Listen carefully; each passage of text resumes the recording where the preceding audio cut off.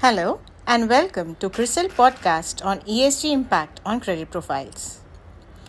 CRISIL Ratings has started to disclose the impact of environmental, social and governance parameters separately when assigning credit ratings. The past couple of years have seen ESG-led investments gain traction both in global and domestic market. With investors beginning to screen opportunities through the ESG lens, sustainability parameters can have a bearing on the cost and availability of funds for corporates.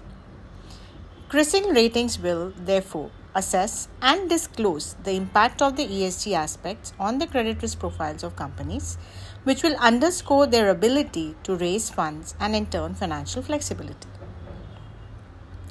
The assessment will be based on proprietary framework that weighs sectoral impact on environment and social factors and the relative performance of a company on ESG aspects.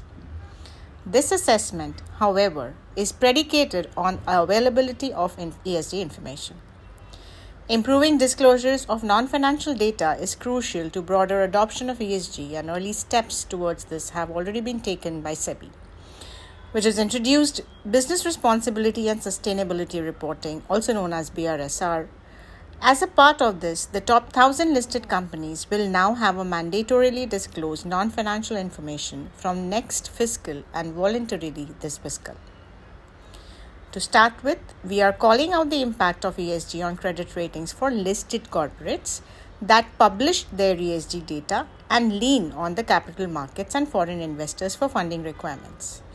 Over the medium term, as ESG disclosures improve and get integrated more and more into investment and in lending decisions, CRISIL Ratings will expand its scope to assess and disclose ESG impact on more companies.